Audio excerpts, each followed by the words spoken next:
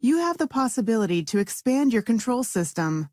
With Neets Expansion Bus, you can add keypads, level controls, and extra ports with the expansion module. You can get more RS232 ports and IOs with Neets switching relays and amplifiers. And with Project Designer 1.8, you can now expand your control system with other Neets control systems via your local area network. Let me show you how easy it is to set up. Here I have opened up a new Sierra 2 project. In the device list, you can now find other Neets control systems. To add an Echo Plus, just drag it to the connection diagram and enter the serial number of the control system. That's it. There is no need to configure IP addresses as the communication is done via multicast. You can now simply drag devices to these new ports.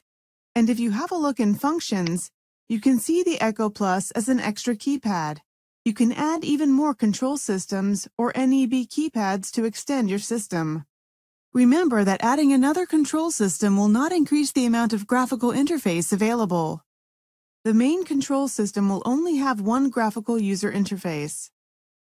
Thank you for watching. To learn more, please visit neets.dk.